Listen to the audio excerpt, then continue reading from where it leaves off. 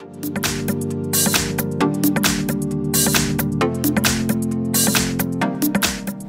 everyone, in front of me I've got Motorola Edge 30 and let me share with you how to activate automatic system updates on this device. So first of all, let's enter the settings, and here we have to scroll down to the very bottom to find About Phone. Now let's scroll down again to find the build number, because we have to use it in order to activate the options, the modes in which we will be able to find the automatic system updates. So here all we have to do is to simply keep tapping on it. Let's enter the code if you've got any, and now we have to go back. Let's enter the system and tap on developer options, which we've just activated. So here we have to scroll down a little bit to find the automatic system updates option, which is currently turned off in my case.